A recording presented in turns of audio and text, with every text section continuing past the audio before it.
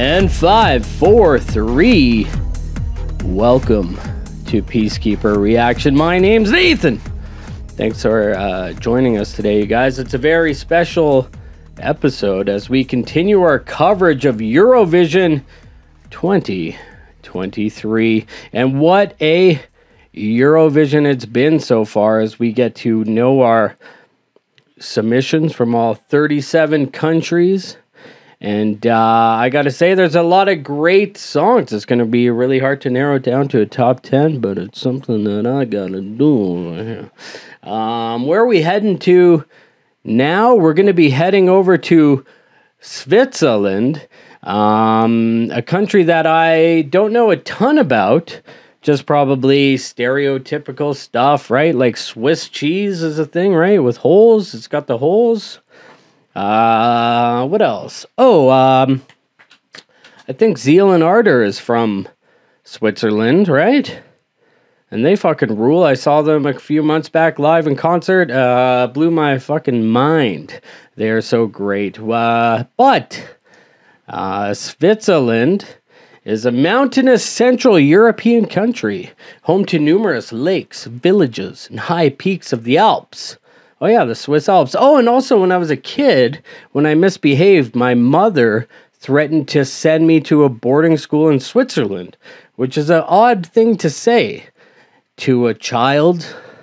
Its cities contain medieval quarters with landmarks like Capital Bern's Zitglog Clock Tower. Everyone's always raving about that clock tower. And Lucerne's Wooden Chapel Bridge. The country is also known for its ski resorts and hiking trails.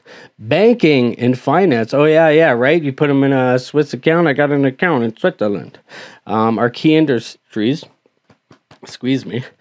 Ooh, and Swiss watches. Yeah, everyone's always talking about them. Watches. And chocolate. Oh, yeah. There's a character from The Simpsons who says, don't chase on me, I'm full of chocolate. Are world renowned. All right, well, very interesting. What are some famous Switzerlandian people? Carl Jung, hey? He's a very influential therapist, I guess. He came up with the concept of having like an inner self and an outer self. You know, this isn't a TED Talk, folks. Albert Einstein, he was Swiss? Cool, I didn't even know that. H.R. Geiger. Wow. Jean-Luc Godard, I mean, obviously very influential filmmaker. I went to film school, so I learned about him. Yeah, very cool. Hans Kung? I have no idea who that is. Anyways, we're going to be checking out Remo Forer, and the song is Watergun. So what do you say, guys? Why don't we just dive right into this mofo? Oh, we got to have a shot.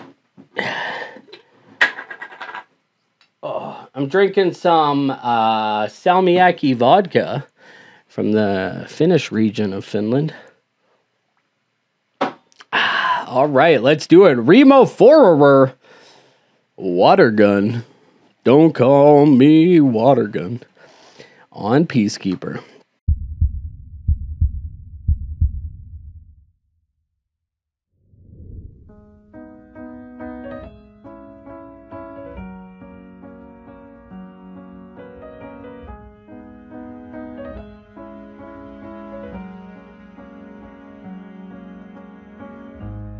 We were boys who played pretend, army tanks and army men, hide and seek, grow to be the kings we dream.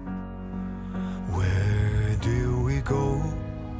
We're standing on the front line. Where do we go? We go. I don't wanna be a soldier. I don't wanna have to play with real blood. We ain't playing now.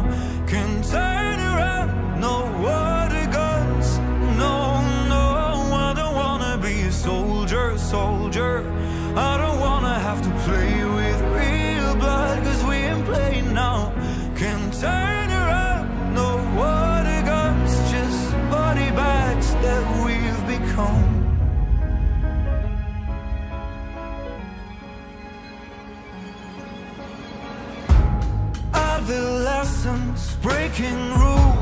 Nothing hurts when you're bulletproof.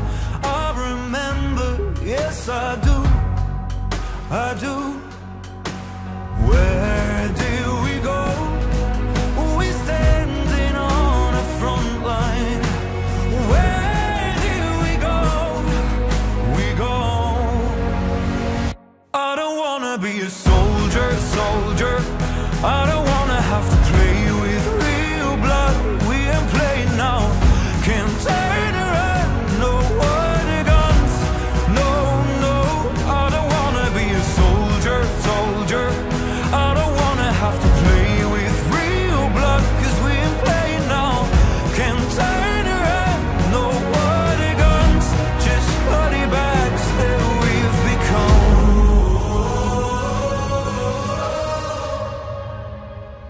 What we've become.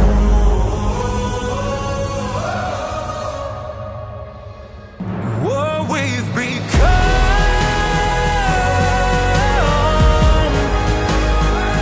What we've become.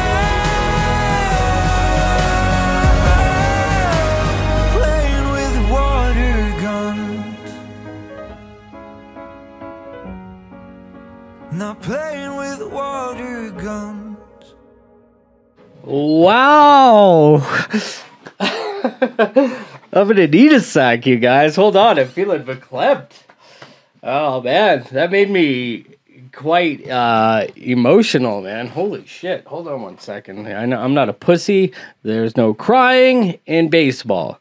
All right, get a hold of yourself. All right. Well, I gotta say, I'm blown away. Could be my favorite song of the bunch. I'm gonna go out on a limb here and say it early, but I fucking love this.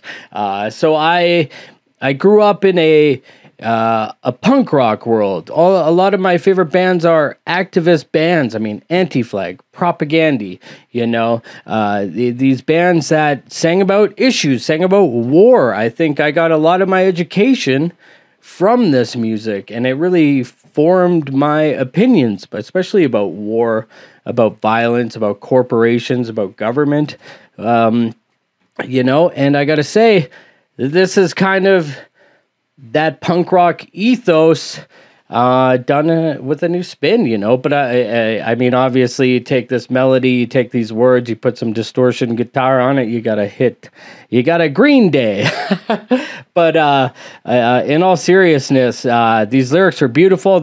First of all, before we go into this lyrics, this guy's voice, Remo, I wasn't expecting this guy. I gotta say, he's a little young, kind of looking twerp.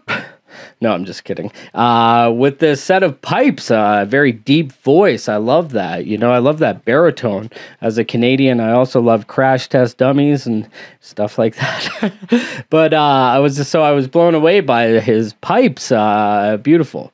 But these lyrics, I mean, this is the reality of war. Like, isn't it blow your mind that there are still wars going on, that we can't find diplomatic ways to solve all of our problems? The fact that in 2023 there's more wars going on in the world.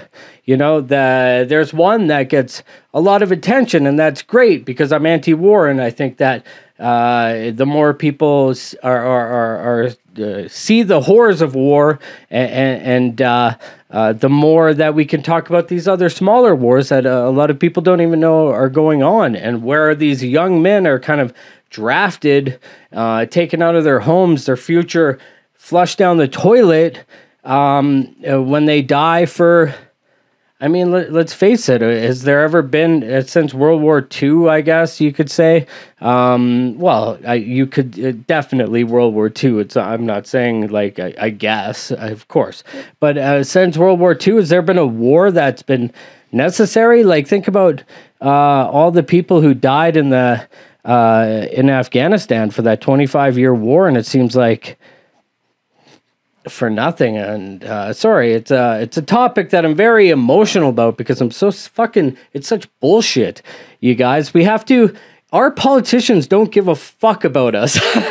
Like, you know what I mean? So we shouldn't be fighting. The patriotism and everything is fine, but we shouldn't be going to war with these people's agenda. They're not looking out for us. You know what I mean? Anyways, this is supposed to be fun, but I gotta say, this kind of, so far, it seems like a perfect song, a perfect kind of song for today's world, the world that we live in 2023. This is fucking beautiful. Will this hit as hard with the Eurovision audience, you know, as some of the other kind of funner songs and stuff? You know, maybe people are looking for a little more escapism. This is kind of right in your face. So amazing. I gotta say, blown away, Switzerland. And let me know what you think in the comment section. Wait for our top 10. If you want to get your song request on the show, go to the Patreon, patreon.com/Peacekeeper Reaction. For $10 a month, you get one song, $20, $2, $30, $3. And that's Canadian dollars. So in euros, 10 Canadian dollars is like 80 cents. Do you guys have cents? What's a euro? Like a euro is like $1, but what's like the cents? Do you guys have that? Is everything rounded up? I don't know. Euros? I'd rather have some gyros. I was at a Greek restaurant once, one of the first times I went, and my friend told me it's pronounced gyro. And I ordered it like that, like, oh, what an idiot. Anyways, join us for the Eurovision after show. It'll be a lot of fun. You guys can call me and talk to me, so stay tuned for that. And for Peacekeeper, I'm Nathan. Play safe. Oh, and by the way, Peacekeeper, the name of the show, the reason for that is because one Canadian ideals used to be, we are the world's peacekeeper. We don't go and fight conflict. We go to countries to keep peace and stuff. I don't know if we do that so much anymore. It's debatable, but that's the reason I named the show Peacekeeper. So awesome. So I'm Nathan. Play safe. I can put my arm back on.